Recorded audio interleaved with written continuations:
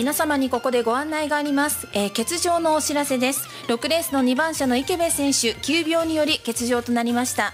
6レースの2番車の池部選手は急病により欠場となりました。ご了承いただきたいと思います。ね、市良さん、ちょっと発売中なんですけれどもね、締め切りがかなりもう近づいている状態なんですけれども、はい、ただいま欠場のご案内がね入ってきましたので、そうですね、ちょっと急ですけれどもね。そうですね。はい、皆様十分にこちら、ご注意いただきたいと思います。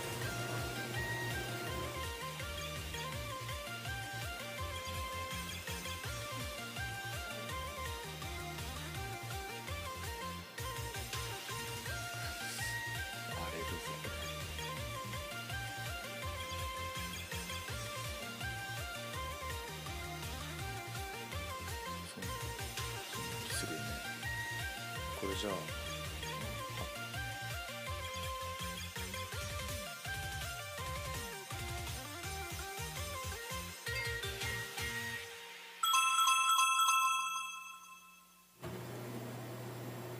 第6レースの投票締め切り時刻を迎えました。ご投票ありがとうございました。ありがとうございました。さあ、皆様にご案内があります。欠場選手のお知らせです。この6レースの2番車の池部選手、急病により欠場となりました。6レースの2番車の池部選手は急病により欠場となりました。ご確認ください。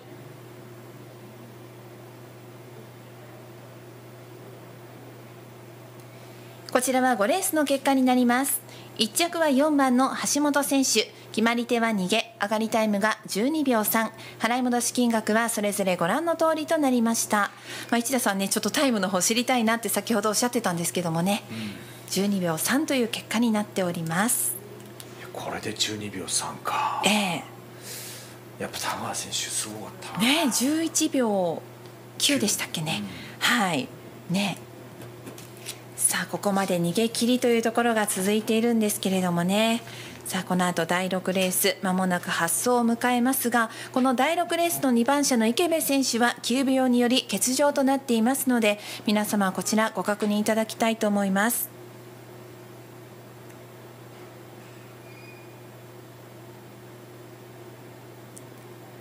さあ、繰り返しお伝えいたします。欠場選手のお知らせ、6レースの2番車の池部選手、急病により欠場となっていますのでご了承ください。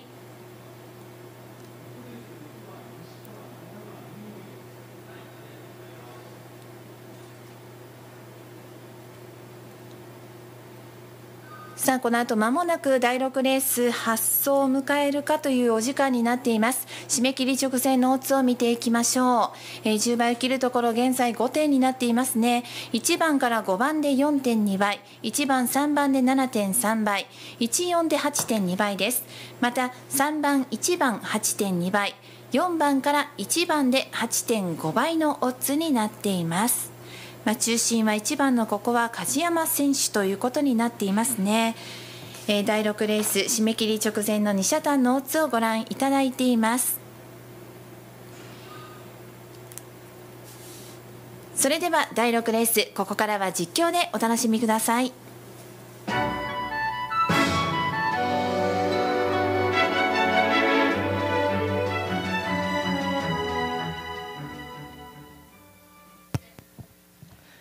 お知らせいたします。第6レース2番池部選手は急病のためやむなく欠場することに決定しました。第6レースは競技の上2番選手を除く6名で行いますのでご了承ください。大変ご迷惑をおかけしましたことを深くお詫び申し上げます。今放送がありましたように、この6レースは2番手の池部が急遽欠場となりました。それでは6レースの対戦メンバーをお伝えいたします。1番は福岡の梶山裕次郎です。3番大阪清水正彦、4番は愛知の小川大地、5番熊本荒木真嗣、6番三重の西川浩司、7番は和歌山の布井翼です。先ほど放送が入りましたように、このレースは2番の池部壮太が急病により欠場となりました。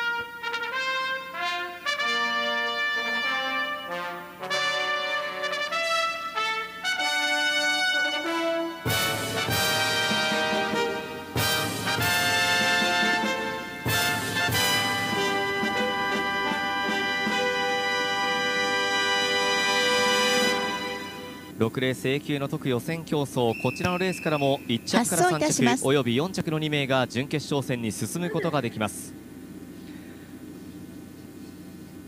構えての号令がかかりました。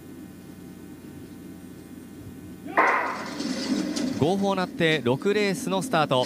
まずはスタートですが、ここは4番の小川大地がスタートを取りました。2番手が1番の梶山裕次郎です。そして3番手が3番の清水正彦、この後ろには6番の西川浩司が入って、あとは5番の荒木真司、最高峰が7番布井翼という序盤戦です。先頭は1周回目、バックから3コーナーに向かいます。まずは4番の小川が自らスタートを取りました。自力自在に動ける4番の小川が前受けです。追っていくのが6番の西川、中部勢が先頭2番手、そして急遽足場を失いました1番の梶山が3番手です。この梶山、まくりに決まり手は1ついています。追っていくのが5番の荒木、九州勢2社が中段。これで7番の布井は後方からです。ここはかけて見せ場を作ることができるかどうか。追っていく3番の清水は近況、安定した成績を収めています。ひとまずラインが2対2対2となりました。この3分戦、4番の小川、6番の西川、中部勢が先頭2番手、そして九州勢前回りとなった1番の梶山、追走が5番の荒木、九州勢中段、そして後方から動いていきました7番の布井と3番の清水、近畿勢が後ろから前を抑えに行きます。打賞の周回に入って、まず近畿が前を抑えて、1番の梶山がさらにこの上を叩きに行きますでしょうか。さあ7番布井を叩くか、1番の梶山、現在は3番手にここで車を下げました。近畿勢が主導権を譲りません。中段が九州勢、中部勢は後手に回っています。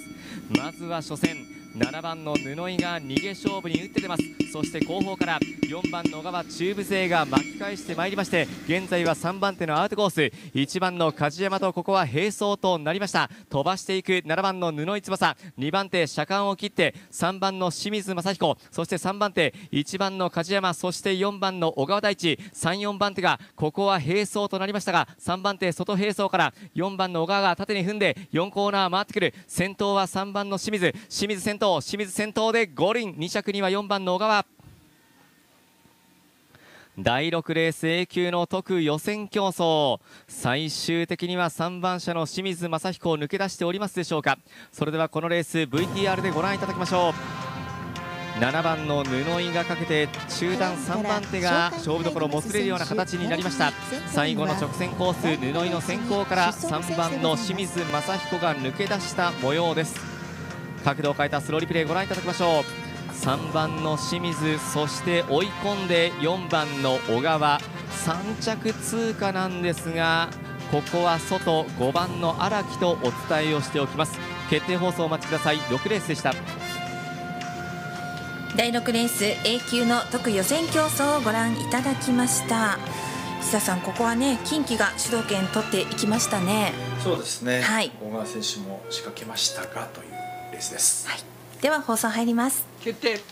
1着3番、2着4番、3着5番。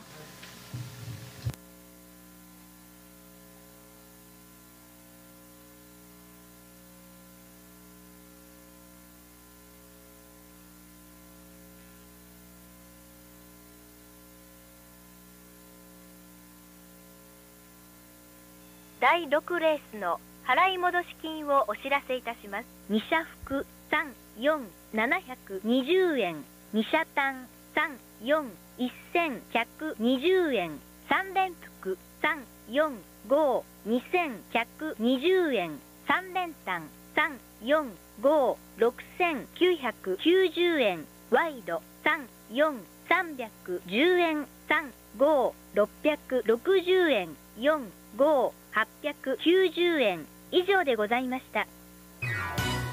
第6レースの決定です。